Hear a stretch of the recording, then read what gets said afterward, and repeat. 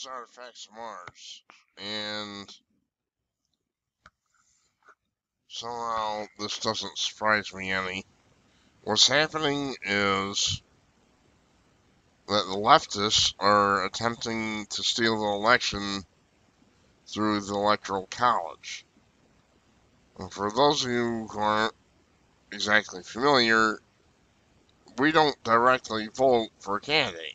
In other words, when I cast my vote for Donald Trump, I didn't vote directly for Donald Trump. I voted for electors. That's the way an election works. Presidential election works. You vote for electors, and then the electors are supposed to cast their votes for the president.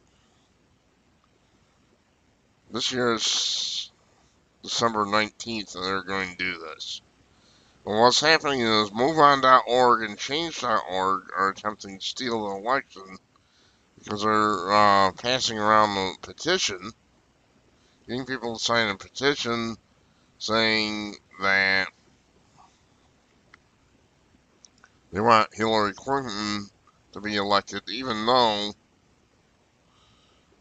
Trump won 290 electors in electoral seats to win the election.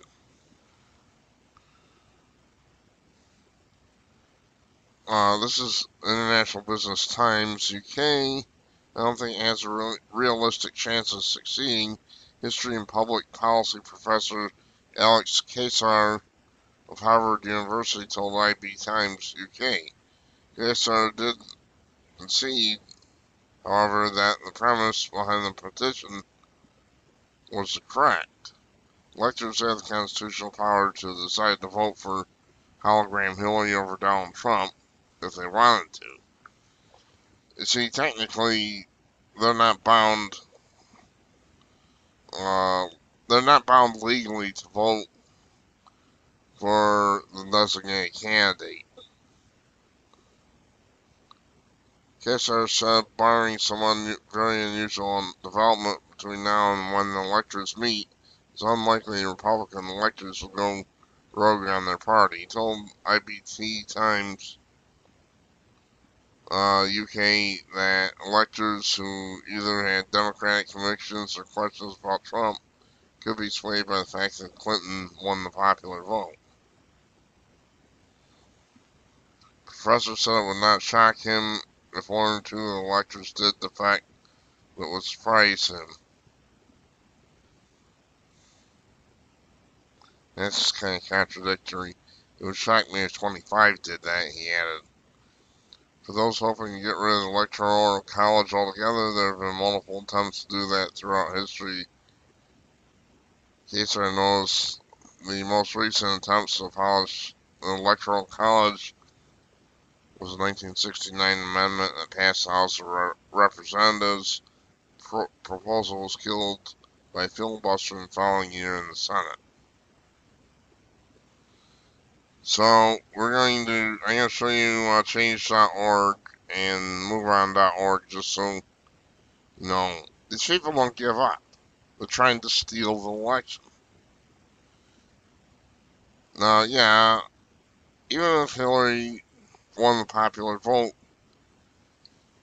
if you look at the election map, she lost most of the states. She isn't based on popular vote. It's based on electors that we elect, and then the electors vote for the president. We were born into that system, so you have to live with it. Here's the wacko site change.org. On December 19th, Electoral College will cast their ballots. If they all vote the way their states voted, Donald Trump will win. However, they can vote for Hillary Clinton if they choose. Even if in states where that is not allowed, the vote will be counted still. They'll simply pay a small fine, which we can be sure Clinton supporters will be glad to pay. How lovely that you decide how others will spend their money.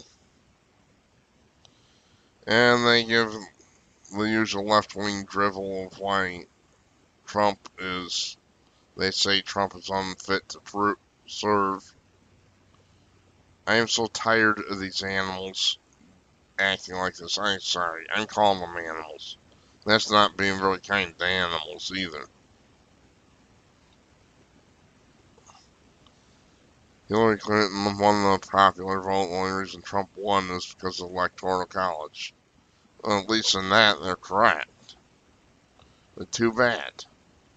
That's the way the system works. We were born into it. All of us.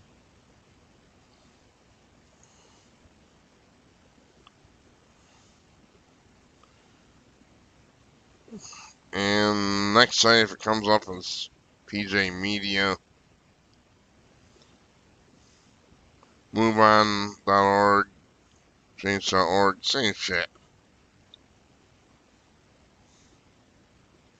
And they're basically talking about the same thing. You won the Electoral College. That should be it. I'm sick and tired of these scumbags trying to steal the election. They really are they're trying to nullify the election. And it's just infuriating. They have no right. They're crazier than loons. This is why we have the mental disorder of liberalism. Because liberalism is a mental disorder. Here they are. They want to steal the election.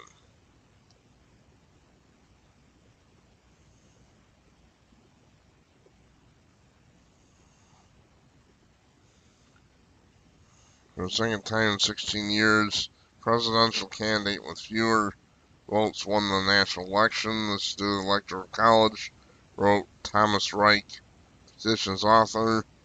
When an anti-democratic candidate wins without national popular support in conjunction with authoritarian tendencies, it's incumbent on the Electoral College to decide if said candidate is a threat to democracy. No, it isn't. That is a lie. That is bullshit. That is a lie.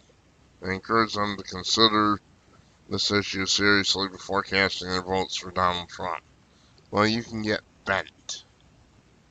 I'm tired of this. I'm sorry. You won. You're gonna have to live with it. Hopefully he'll do what he said he is going to do. If he don't, then he'll get thrown out, get his ass thrown out in the next election. But we gotta give him a chance to do what he said he's going to do. And I believe he will. Or I would have never voted for him. Wouldn't have voted for hologram Hillary either.